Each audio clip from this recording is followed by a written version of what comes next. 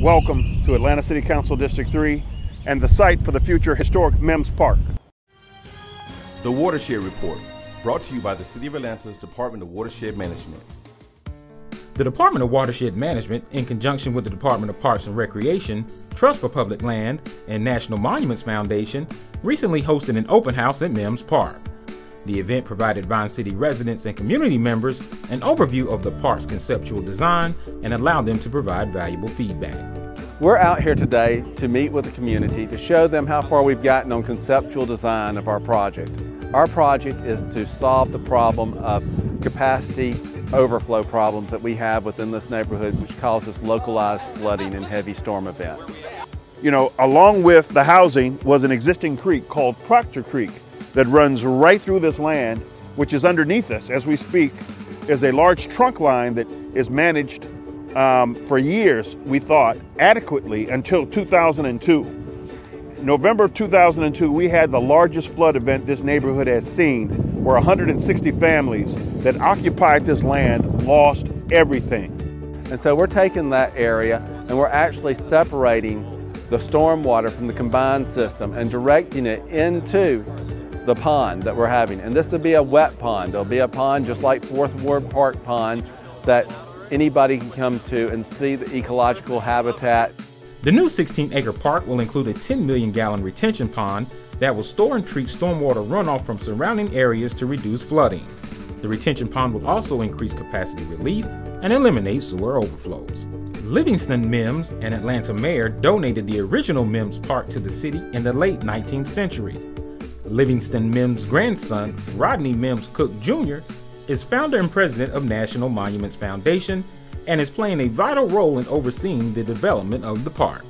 The plans that we produced were the culmination of about 3 years of investigation into what the community wanted, because the initial design is a 19th century Olmsted design. We're a 21st century community, and there are a lot of changes that have been made over the last 125, 30 years, and we wanted to listen and hear what the community wanted. In addition to the retention pond, the park will also feature a peace column and monuments of Atlanta historic leaders. Community engagement is critical to the success of the park. You know, this is a very complex project and it takes a lot of team members to play in it. The Trust for Public Land prides themselves on a participatory design process. So what that means is that we are working with the residents of the neighborhood and residents of the community to let them inform us what they want to see in the park. What I would like to see here in this park would be safe playgrounds for the children, exercise equipment or workout stations, and also possibly a basketball court. Mayor Kasim Reed has set an aggressive schedule for the park's completion and anticipates groundbreaking in the summer of 2016 and completion by August of 2017. As the councilman of this district, I'm excited about what this means for all of the historic neighborhoods that sit along the Simpson Road, Boone Boulevard corridor. We have to have economic development, and we know we've got to bring in new residents as well. So we will be protecting existing residents, but we will be inviting, with all the new amenities that exist, new residents that will contribute to the economy of this community. And so we will see a thriving Boone Boulevard corridor, a thriving Donald Hollowell corridor, a thriving Martin Luther King Jr. Drive, with the economics that exist here and that will be brought here that will really make a difference. And we think this park is absolutely catalytic to make all that happen.